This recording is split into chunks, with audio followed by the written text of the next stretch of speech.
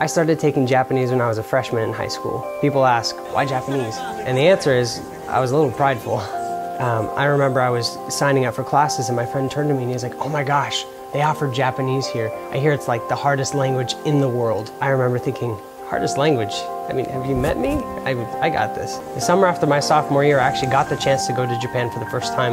And I just remember thinking, oh my gosh, this language actually works. I can talk to people with this language. And that was incredible to me. I could communicate with people who had no common ground whatsoever, aside from the fact that they were a human. Japanese has become a part of me that is important and something that I will never want to lose.